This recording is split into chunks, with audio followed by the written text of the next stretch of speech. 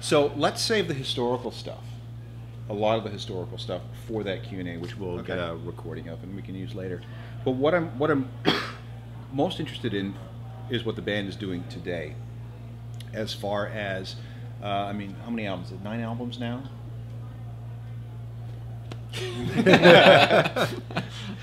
But there's been an interesting, evolution in the band, where now that Super Fuzz Big Muff is this seminal grunge album, and back when it came out, not a lot of people noticed, not a lot of people cared. But now you're going to be going on tour and playing it in its entirety now. We've done it before.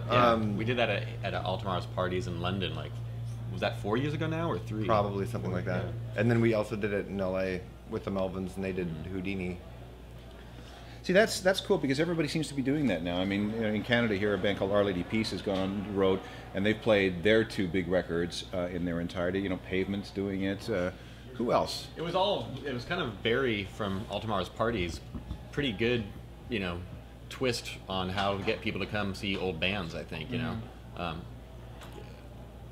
it's kind of nostalgic, and you don't want to get caught in that kind of rut necessarily, but I understand the appeal of it. I was really excited when the Stooges were going to do Funhouse, so I can't really diss people for wanting us to do Super Fuzz when I'm really excited. Oh, I'd love to see that band do that record. The Stooges with Ron, they were going to do the first 2 records anyway, and that was going to be it. So. Yeah, but still. And I think it's also reinforcing the whole nature, the whole idea of the album as a complete piece of work, rather than the a la carte thing that we've seen since the introduction of MP3s and the iPod. Which is weird, because Super Fuzz Big Muff was just a 6-song EP when it came out. Yeah, so now they've expanded it to it was originally, they asked us to do Super Fuzz Big Muff plus early singles, and when we did it more in a chronological order instead of the way it was laid out on that. Like compilation tracks and 7-inch records and things like that came out in the first 8 months of the band, basically. So, are there any plans? I mean, it's been what, 2 years since the last record? It's almost 2 years since it came out. Yeah.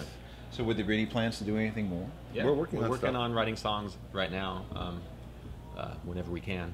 Which gets harder. Where are you in the band's evolution in terms of sound? Because you went low and fuzzy, and then at one point you were almost kind of jazzy, and there were female backing vocals and synthesizers. So where are you now as an artist in making music? We definitely made 2 records that were bigger productions, and we brought more people in. 3. On a couple. 3, I guess. Yeah, the last Warner Brothers record, but that was still kind of more stripped down in a certain way. But the last record was as stripped down as we could get, and as raw as we could get. Yeah, I didn't even play guitar on it. Yeah. You didn't? No. No, it was kind of a little experiment that was working out well for us. Well, that was done in 4 days. Yeah. It was done really quickly, and Probably we wrote the songs really quickly too.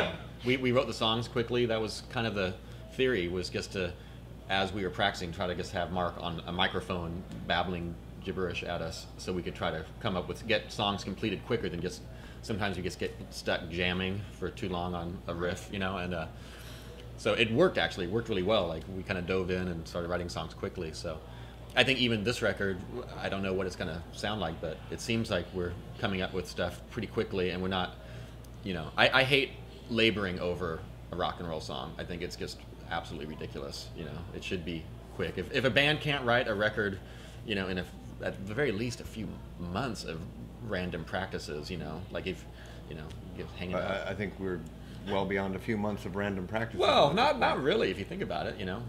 If you moved a little bit closer. Yeah, we haven't. Yeah, I live in a different city now. But where are you? I'm in Portland. And where are you?